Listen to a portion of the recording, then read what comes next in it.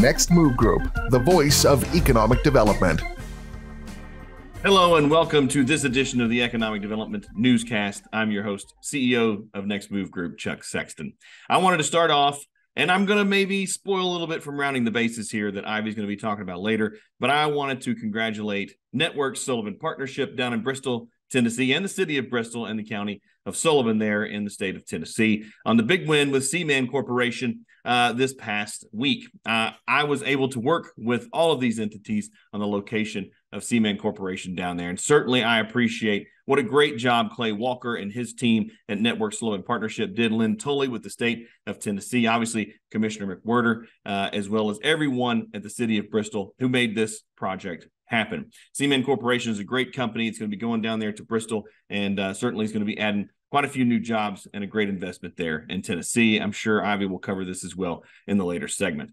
One of the things and one of the reasons that that client chose Bristol, Tennessee in the Network Sullivan Partnership region territory was because of their site readiness. And that's something that we've talked about a lot on the podcast and here on the newscast. Certainly, a lot of states have been investing in that. Kentucky, Tennessee, obviously, with what happened down there in Bristol, North Carolina, South Carolina. Ohio, however, has made a big announcement recently. Governor Mike DeWine proposed a $2.5 billion increase in the budget to prepare shovel-ready sites for new businesses. That is in particular for locations around the state of Ohio to attract new business. Ohio has had a lot of announcements, but they're doubling down and they're going to invest in this to continue to be aggressive. That's $100 million in tax credits additionally to support development and rehab of low-income multifamily rental housing. So not only are they going to focus on industrial site development, they are putting money into the housing issues. As all of you know, we've talked about this also on the podcast and the newscast.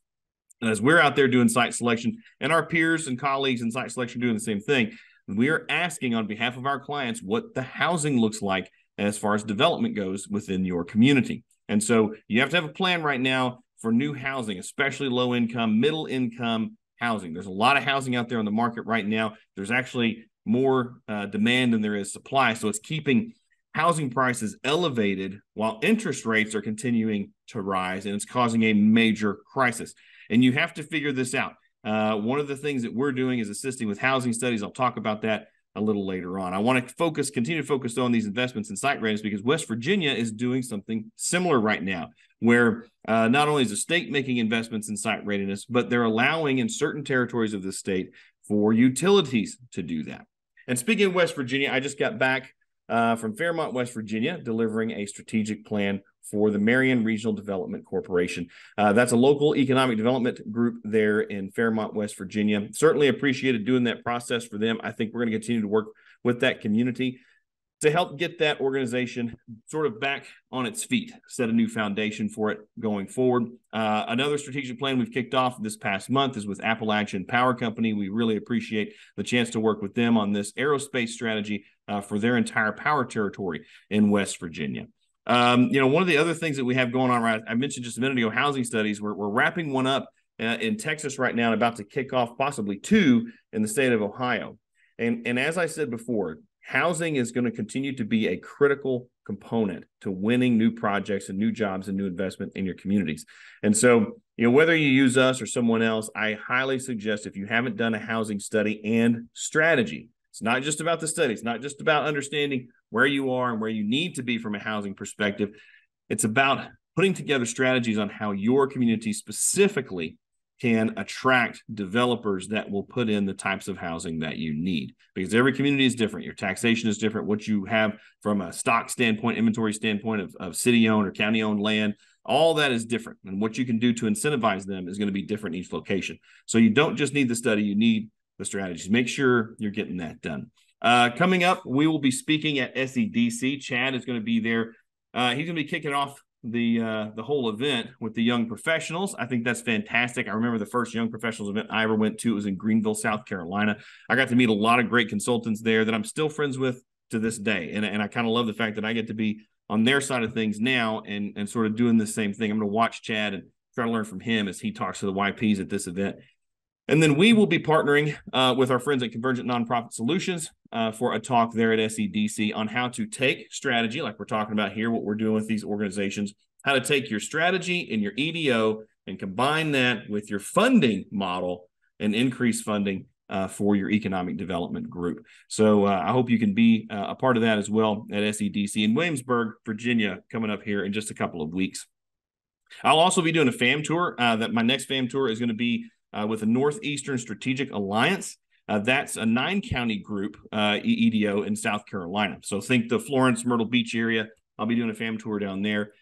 You know, as we get into sort of the fall timeframe and projects, I think are going to slow down a little bit. It might be a good time if you all would like us to come out and do a FAM tour within your region, do any kind of board trainings. This is kind of the year that starts heating up.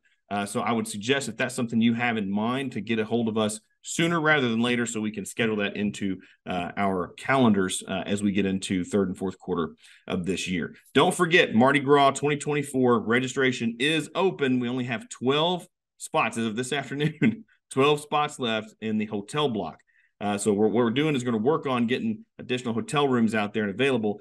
But if you have registered, but you haven't got your hotel yet, you want to make sure and do that because this is going to be the best rate you can get currently. So that one went very, very quickly. We're excited. We released all of the site consultants who are going to be there. My buddy Bob Westover, who I got to have some fun with in Myrtle Beach earlier this year, is going to be on a panel. Mike Mullis, Tess Fay, a whole group of great site consultants are going to be there with us, along with some folks who are going to talk about, you know, some of the issues surrounding disaster preparedness, making sure your community is ready to bounce back from a disaster. Obviously, now that I have moved to Western Kentucky, I'm kind of seeing firsthand what's going on over in Mayfield after that massive tornado that happened a couple of years ago. They're still struggling to get their downtown back in order. So, you know, I think that's going to be a great session because so many of our movement members and clients have faced issues this year, whether those are tornadoes or floods or hurricanes. It just seems like there's been a massive amount of those this year. So make sure if you haven't done that to check that out. We have a lot of executive search going on, and Alex will be here shortly to talk about that in the Your Next Move segment. Thank you for joining us on the news. And if you have news you'd like us to share, make sure and reach out, chuck@nextmovegroup.com. Until next month. Due to various demands on time and resources, economic development and trade and export agencies often struggle to complete effective market research and business outreach campaigns.